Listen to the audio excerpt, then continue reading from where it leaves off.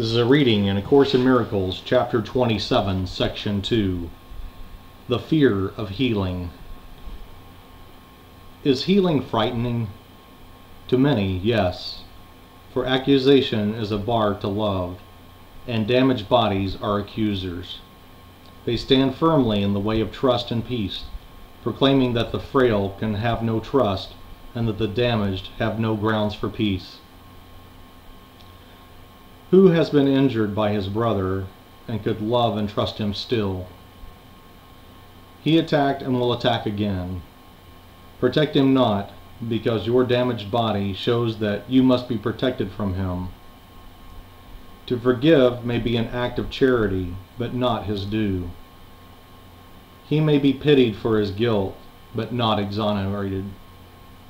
And if you forgive him his transgressions, you but add to all the guilt that he has really earned.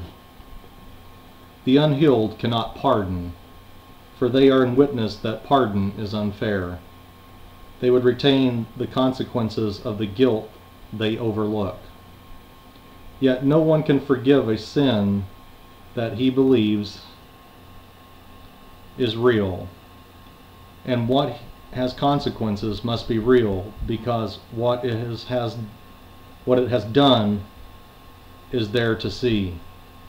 Forgiveness is not pity, which but seeks to pardon what it thinks to be the truth. Good cannot be returned for evil, for forgiveness does not first establish sin and then forgive it.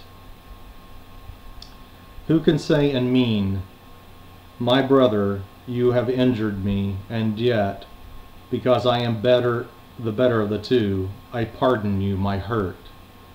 His pardon and your hurt cannot exist together. One denies the other and must make it false. To witness sin and yet forgive it is a paradox that reason cannot see. For it maintains what has been done to you deserves no pardon, and by giving it you grant your brother mercy but retain the proof he is not really innocent. The sick remain accusers. They cannot forgive their brothers and themselves as well. For no one in whom true forgiveness rests can suffer. He holds not the proof of sin before his brother's eyes, and thus he must have overlooked it and removed it from his own. Forgiveness cannot be for one and not the other.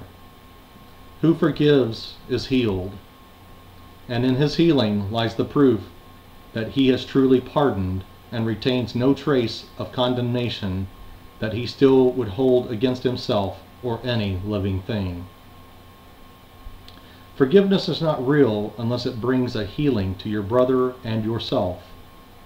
You must attest his sins have no effect on you to demonstrate they are not real. How else could he be guiltless? And how could his innocence be justified unless his sins have no effect to warrant guilt?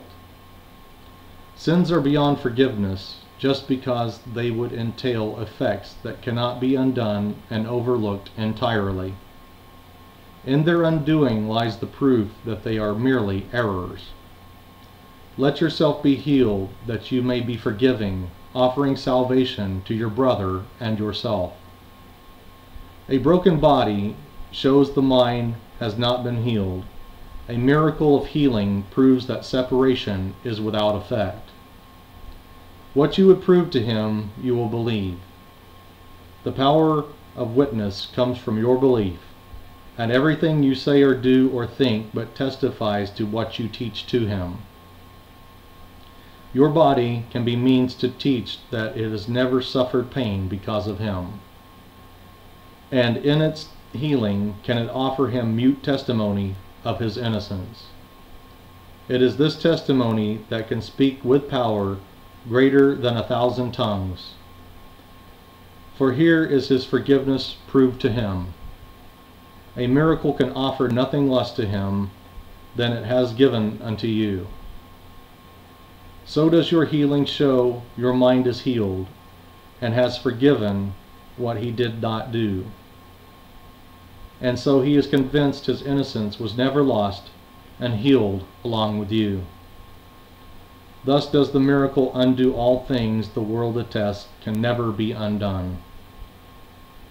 And hopelessness and death must disappear before the ancient clarion call of life. This call has power far beyond the weak and miserably cry of death and guilt.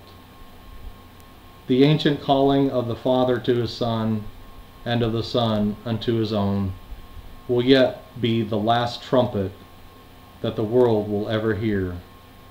Brother, there is no death.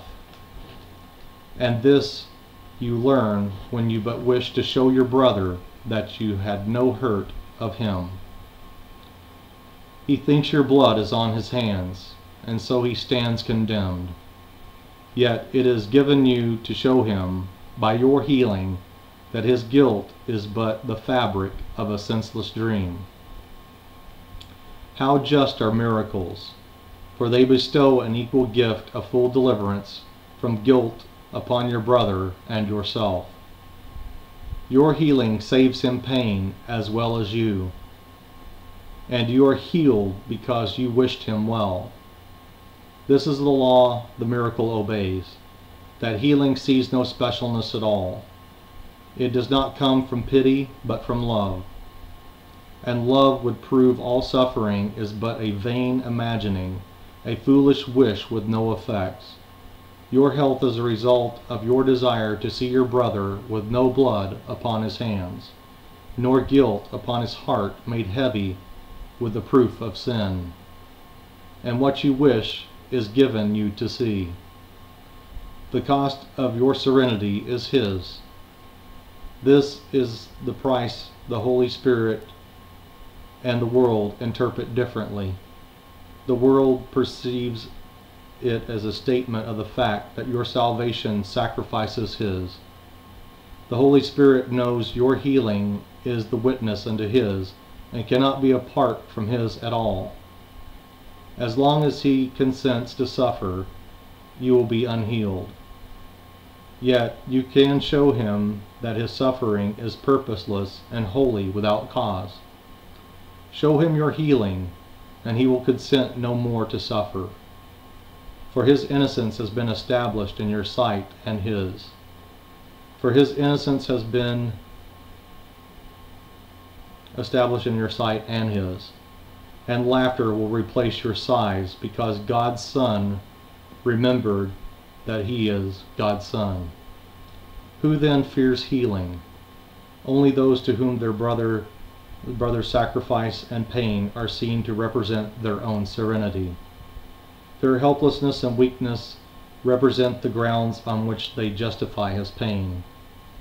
The constant sting of guilt he suffers serves to prove that he is slave, but they are free. The constant pain they suffer demonstrates that they are free because they hold him bound.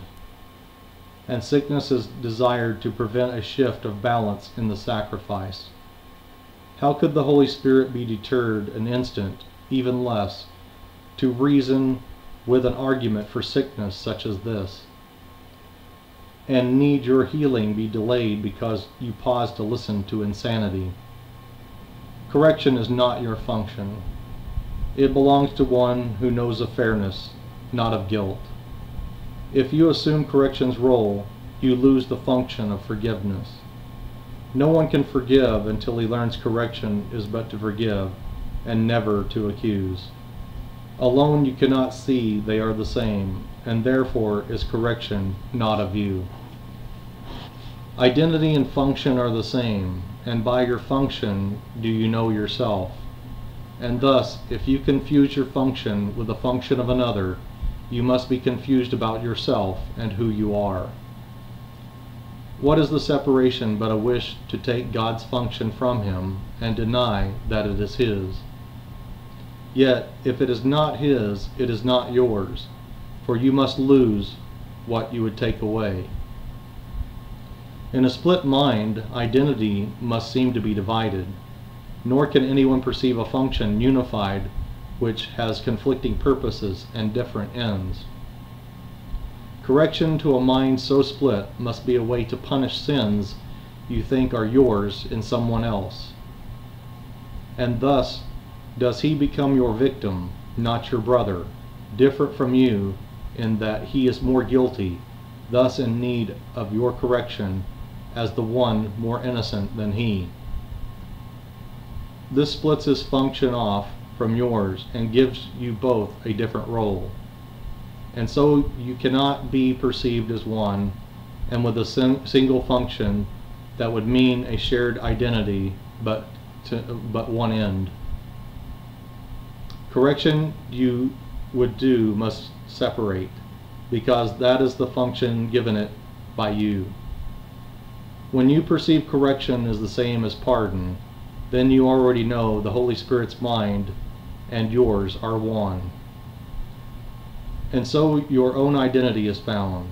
Yet must he work with what is given him, and you allow him only half your mind. And thus he represents the other half, and seems to have a different purpose from the one you cherish, and you think is yours. Thus does your function seem divided, with a half in opposition to a half. And these two halves appear to represent a split within a self perceived as two. Consider how this self-perception must extend, and do not overlook the fact that every thought extends because that is its purpose, being what it really is.